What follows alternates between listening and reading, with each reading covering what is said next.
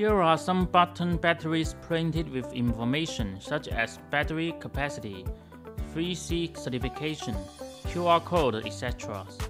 The client needs to inspect the surface character printings. Due to the reflective silver surface under natural light, the characters are difficult to recognize. This is where a suitable machine vision light source becomes essential. Let's head to the lighting lab to test it out.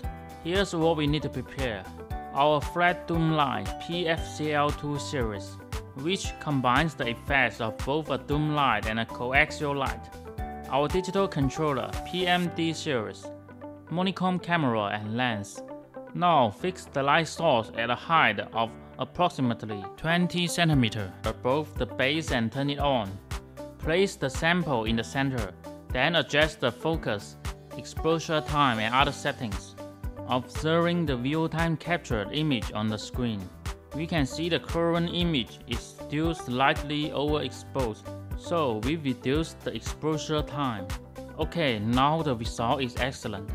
Zoom in to inspect. Each character is clearly visible.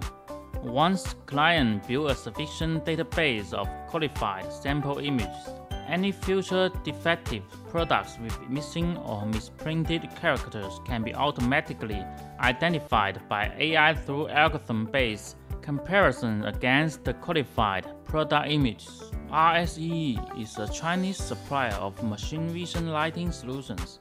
We are seeking outstanding overseas agents for mutually beneficial partnerships. For further details, please contact me by email below this video.